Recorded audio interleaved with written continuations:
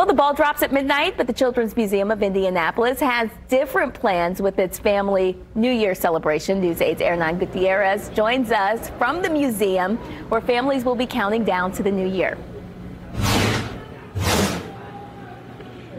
Good morning, Brittany. And well, families will be counting down to noon and to 1 p.m. all in front of the beautiful water clock that the Children's Museum here is very well known for. Right now, I'm being joined by Melissa once again from the museum. Good morning. Good morning. And Grammy-nominated musician Zach Morgan. I was add another accolade to your resume there. Sorry about that. We call it the Grammy Awards. Yeah. My grandmother came with us when we were. Yeah. So Melissa, remind us real quick what we got all going on. We got some live music, obviously, and a couple other activities for the kids. Sure, we'll have live music at 11:30 and 12:30 with countdowns at noon and 1. We have some extra hands-on activities just talking about celebrating New Year around the world, looking ahead to 2024.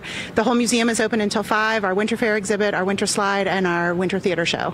And Zach, you've been playing this event for 11 years now, right? Year 11. Tell me how great it is to come back and why you come back to play for the kids. This is honestly my favorite show of the year, just because it's packed with families and everyone's having a great time. And it's a great way, we were talking about this last night, where kids can celebrate New Year's. It has an innocent vibe to it, and you still get the thrill of the countdown and the ball dropping. So it's just a wonderful event. And do you guys have any New Year's resolutions? What are you guys looking forward to in the next year?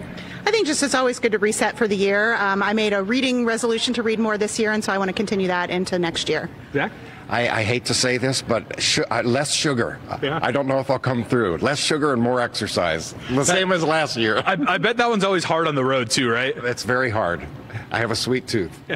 All right. Well, thanks for being on this morning, Melissa. Thanks for having us here all morning long. Again, the two countdowns are at noon and to noon, and to 1 p.m. All in the Children's Museum by the water clock. Admission is free, it is free to get to the party with admission. We'll have all of that links and where to get your admission on our website, wishtv.com. Reporting in Indianapolis, I'm Hernan Gutierrez for WishTV, wishtv.com, and like us on Facebook.